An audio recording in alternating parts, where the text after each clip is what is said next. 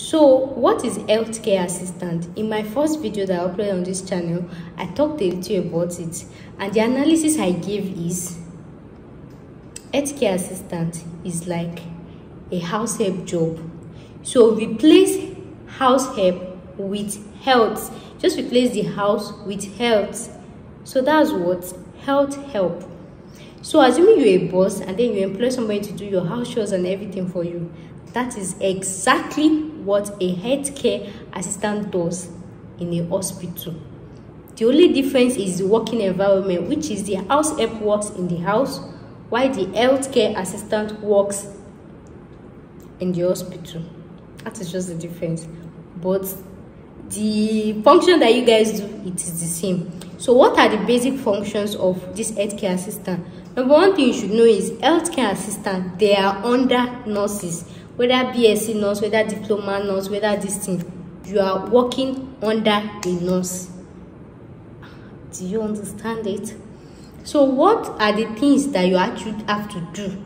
Because in the hospital, you cannot wash plates, you cannot bleed, you cannot do all those housey things. So what is your work? So as a healthcare assistant, you perform roles of assisting a patient.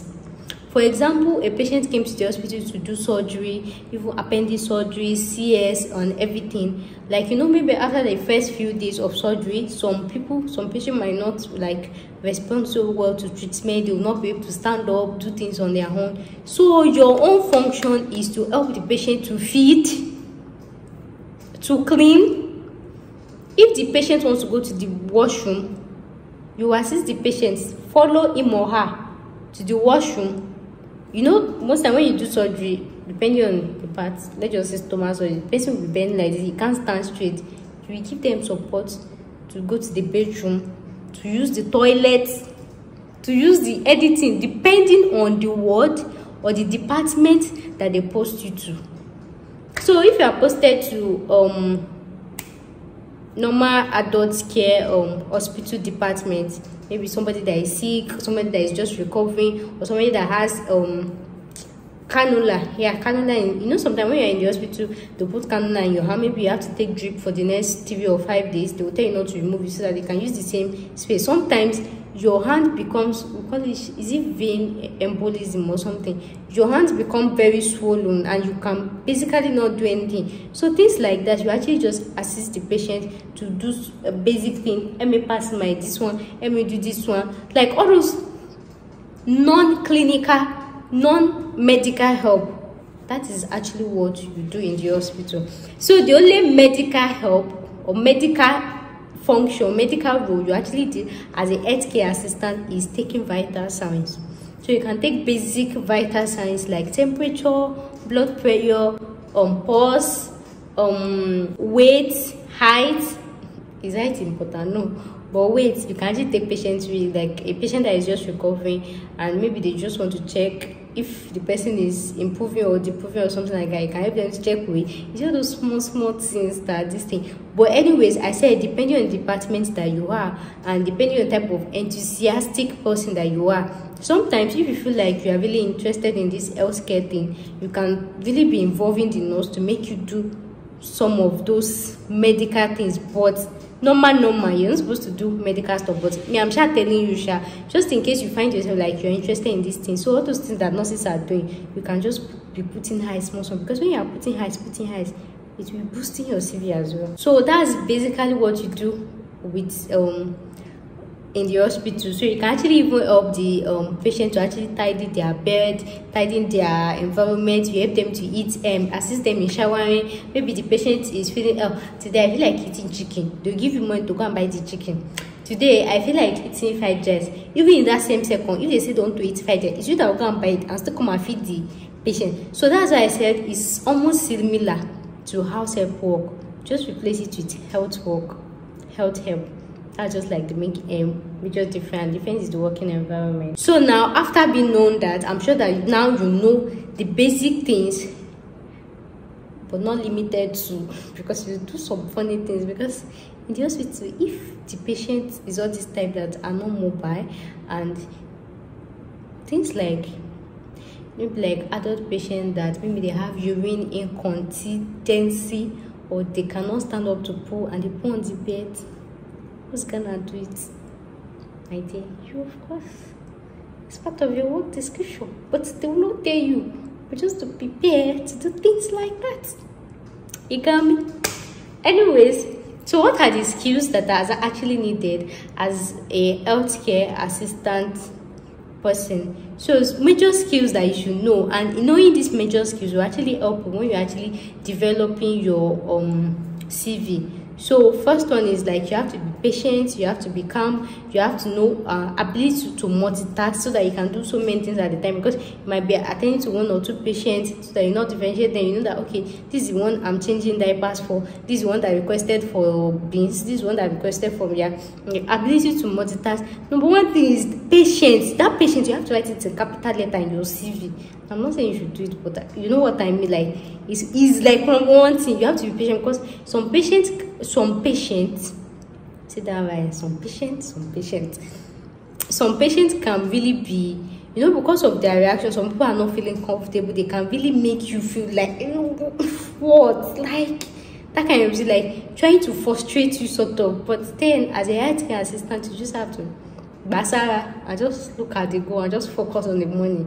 Not like I'm not saying focus on the money really, but then you still have to show empathy, sympathy and everything. But I'm just saying that some patients can really be extra, trying to like make you feel, so no matter what, you don't talk back at a patient.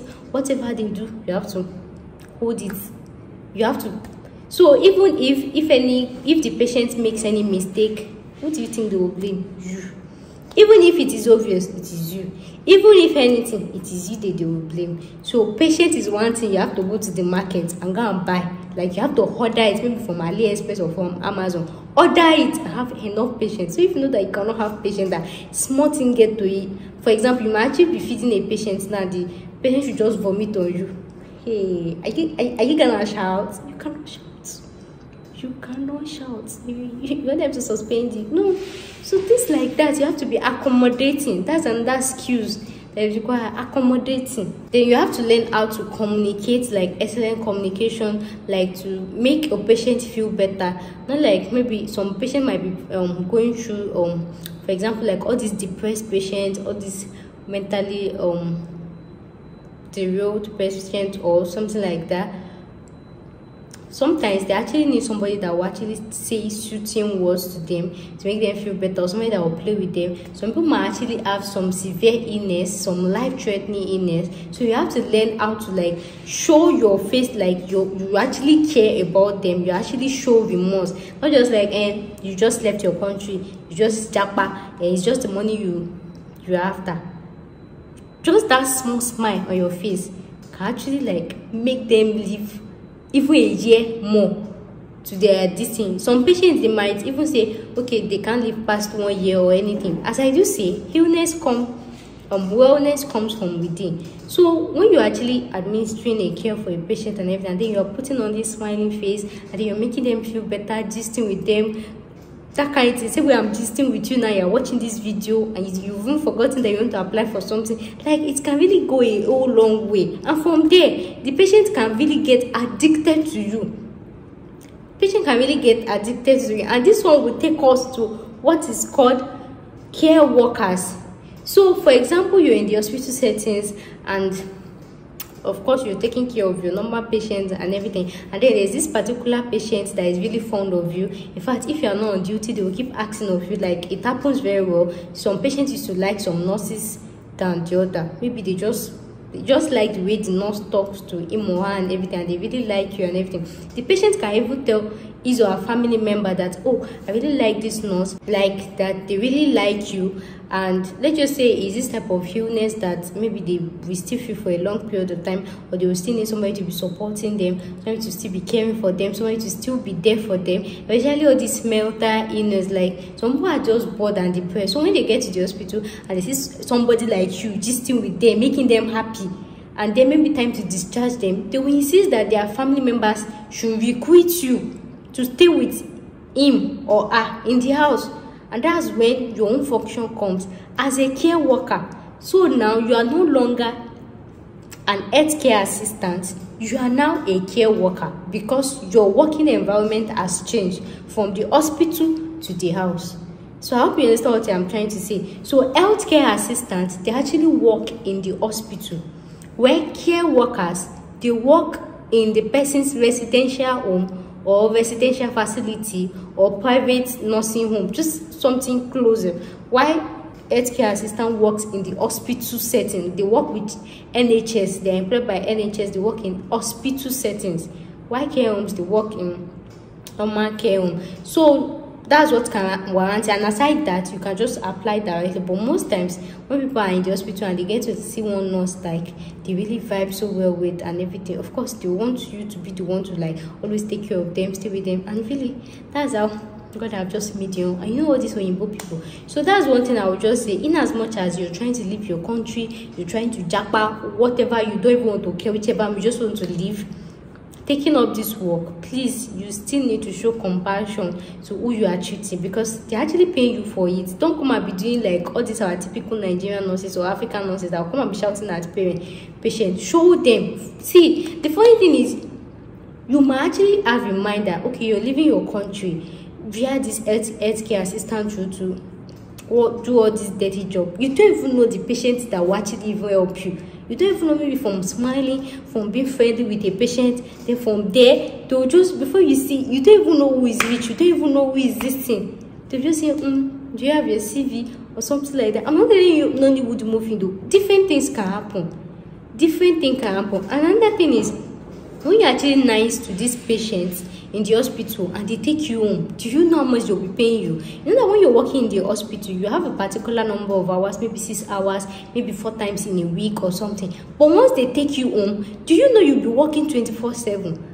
And it's not possible for you to work 24/7 because the patient will be sleeping for some time, and you too, you might be sleeping for some time. So it's only when the patient is awake, you'll be awake. So in a day, when you even get used to the patient, you might not even be doing so much stressful like 2 hours or 3 hours, yet they'll be paying you 24 hours money. I hope you understand what I'm trying to say, because they can't calculate, because you're always with them. And that's something about UK, something about abroad. Time is money. So even if you call somebody to come and work for you and then the person sit down and you're still talking, it's not concerning anybody. The person's time is going, the person's money is going. If the person, okay, I entered your house 4:55, and then if you like be talking, just like if you call a plumber in UK to come and work for you, if they like, they should even come and change one small bulb. If you take them 3 hours, you're going to pay for that 3 hours. If it took them 4 hours to change that small bulb, that's what you are going to pay for. So care workers are actually like the best bet you can actually opt for, because their work is like flexible. You just sit down at home, care for your patient, maybe make sure they take their morning dose, their afternoon medication, evening medication, and that's it. You might just sit down, gist with them and everything, and your money is still going. They're still paying you 24/7 money. So another job that healthcare assistant does is administer medication. Well, most times it's always the work of the nurse, but sometimes you just say, okay, for example, if you're actually used to it, after food, give the patient his or her food. Remember, if you actually watched my video on verified UK homes you can actually apply to, remember there was one job we saw for healthcare assistant, that one of the job description was ability to apply medication, apply to give medication. If you watch that video, remember the job description we saw? Yes, it's part of it. So the major difference between healthcare assistants and support workers is healthcare assistants work in a hospital settings, while support workers actually work in patient residential home facility, and of course they can actually be employed by the patient's family. So they can actually be employed by the patient's family. So they actually have the same responsibility but different working environment. So that is just the major difference between them. I want to talk about pay. I've explained to you, in the hospital we are doing like 6 hours per day or maybe 4 times a week, and that's the only time they will calculate. But as a support worker, you're always with the patient 24/7. Sometimes you are no, once you get used to your patient, at first it might be tough trying to, it will not even be tough because you guys have already know each other from the hospital. So once you guys have known each other, when the patient take you drug, the person will sleep, and you what will you be doing? Watching TV, flexing your life. Why still earning money? Why still earning money? So when you know that, when you actually just get this healthcare assistant work, try as much as possible. Be polite to people. Be polite to your patients. Don't see them as who is this one, as if they are trying to frustrate. Be polite because you don't even know anyone that would like it. So just make sure that you're a likable person. When they call you friend, just smile. Smile. You say, this Nigerian girl, this Tanzanian boy, this Ghanaian guy, I want him. I want him to follow me. From there, God is already making your life very, very easy. Simple and easy for you. Imagine paying you £12 per hour for hospital work. Just like that one we saw in the video I made. £12 per hour for hospital work. 6 hours. 12 times 6. How much is it? Then imagine the family requiting you to their house. 24 hours. 24 times 12. How much is this? You are not paying for rent. You are not paying for accommodation. You are not paying for food. Are you understand what I'm trying to analyze? You're not paying for food. You're not paying for rent. You're not paying light bills. You're not paying anything. Just like a nanny work in Nigeria. You're not paying for anything. You're just earning your money. Of course, you pay tax. Whereas your counterparts working in healthcare in the hospital, they will have to get an apartment. They have to pay for what they will eat. They have bills on their head. And you are not even spending money for transport. If they like you that much, you can even use your madam's car or your boss's car. And that's one thing I said about, you see these Oyinbo people, these white people, they don't have stress. Once they just say that you're a good person, the way they will like you and treat you as if. So when you get there, just behave like you're a good person. And if you like, go and show your African side, go and scam them. They will deport you back to Nigeria or whichever country that you are. So guys, I hope with this viewpoint of mine, I've been able to bust your bubble again. And if you actually enjoy this video, make sure you click the subscribe button. See my next video. Thanks for watching. Bye.